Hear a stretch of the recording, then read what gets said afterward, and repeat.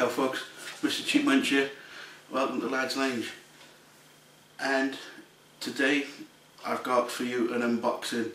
You all know my hobby is tabletop gaming, and I have some very special unboxings for you. So come on, follow me, come on, come down. Oh, hello there, I see you joined me. You came down. Look, I have Dark Eldar Kabalite Warriors to unbox for you. Yeah, these are of course Games Workshop for the Warhammer 40,000 game, and if you are interested in collecting Dark Eldar, then you might want to know what's in the boxes. So I have this one here to unbox for you. These are one of the troops choices, and they do have quite a lot of different equipabilities in the list, which is nice because it's always nice to have some variation in your squads, unlike Tau, who can have only 2 different kinds of gun.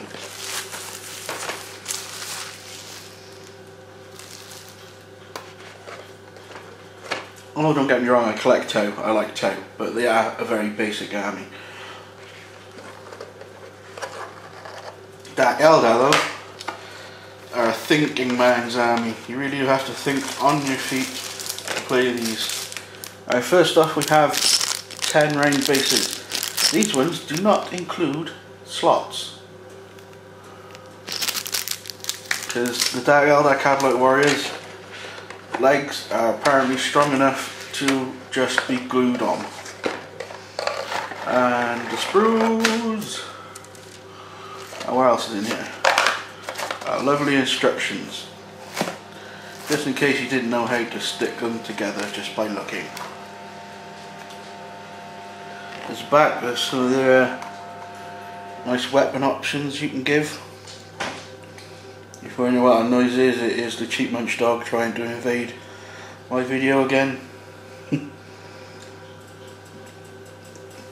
Yeah, there are some nice weapon options and also head options for the Dark Eldar.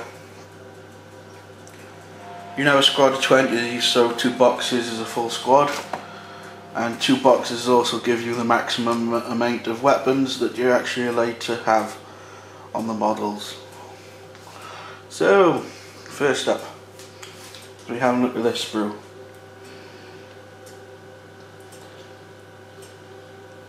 You've got 5 sets of legs on here, and Buzz, if you're coming in, come in.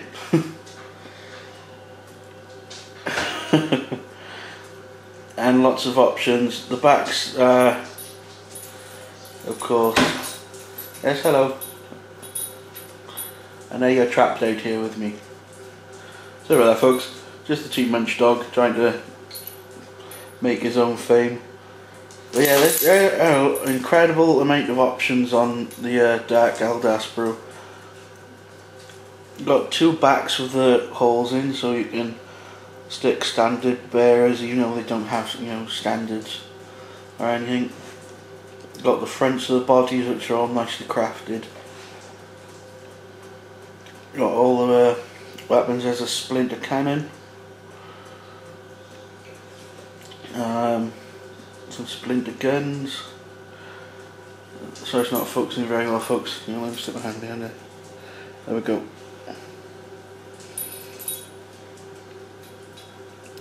I mean, the Dark Eldar models are some of the, I mean, they're the smallest, but they're also some of the best models I've seen modelled from anything. I mean, they really took their time modelling these so well, so much detail on them all.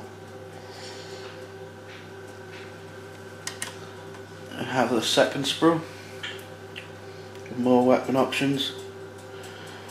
Got the Agonizer whip, a power weapon, another splinter rifle.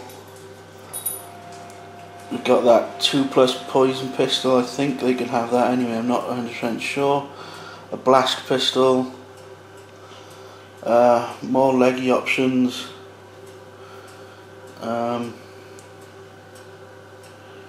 More body options. That one's kind of witchy there, with the zippy type bit on the front. More weapons, splinter rifles, haywire blaster, normal blaster. I think that's a haywire blaster anyway, or is that when like the Eldar one the spiders have. Fires out monofilament web. You have a good selection of the heads, which I'll actually show you from the front. Very nice heads there. Some back decorations.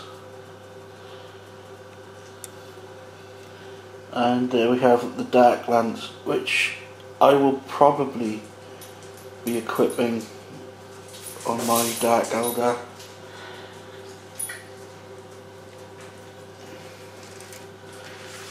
And of course we have the instruction book on how to stick them all together, although I'm quite sure most people know how to do that. I suppose I shall let you out of the kitchen now. I'm almost done with the video.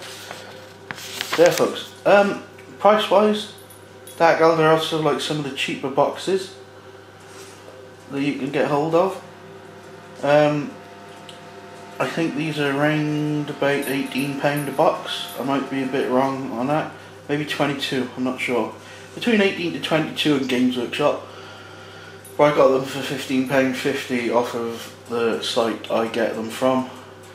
So yeah, like these are the meat and 2 veg of your army, unless you're going for a witch cult. I mean, I am going mostly for witches in my army, but I'm having these guys just so that like I have a nice squad of things that can actually take care of stuff through shooting.